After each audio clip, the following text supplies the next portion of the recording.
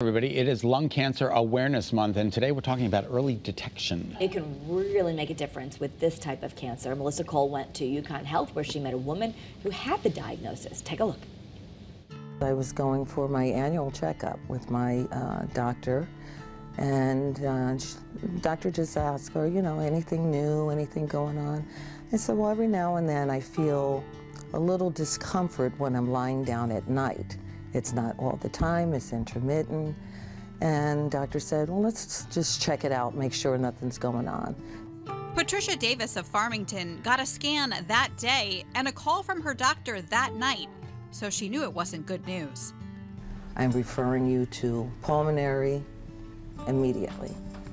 She met with Dr. Omar Ibrahim, Director of Thoracic Oncology at UConn Health. So interestingly enough, she had 2 spots in her lung. We were concerned about both. One was cancer, the other was not cancerous. You know, when you hear that word, cancer, I think I kind of like blanked out. I didn't hear anything else he was saying afterwards.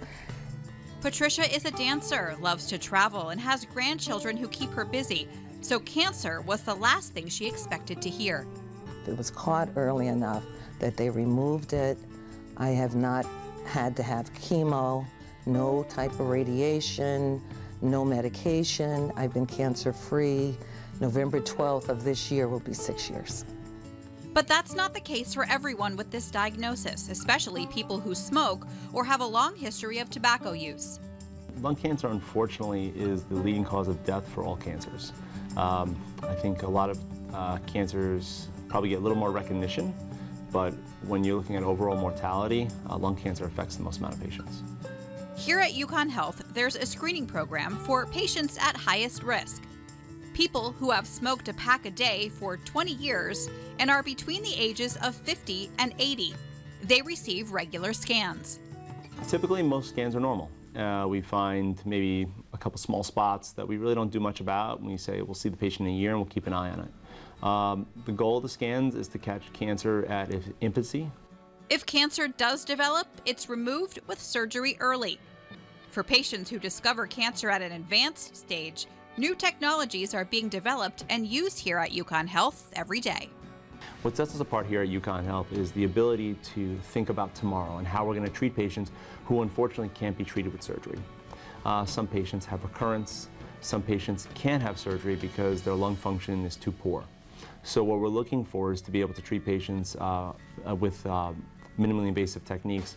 As for Patricia, she's thankful she spoke up during her physical. You have to be vigilant about your own health, because if I didn't say anything, if I didn't mention it, it could have gone on, it would have progressed, and who knows. If I could give any advice to patients out there who come to UConn Health or anywhere across the country, or even family members, is to really encourage them to help their family members quit smoking. Smoking cessation programs are available throughout the country as well as throughout the state, and I really implore them to go to any program to see if we can get them to stop smoking. That is really important. And for more information or to schedule an appointment, you can visit health.uconn.edu or give them a call at 860-679-2100. All of that information is right there on your screen.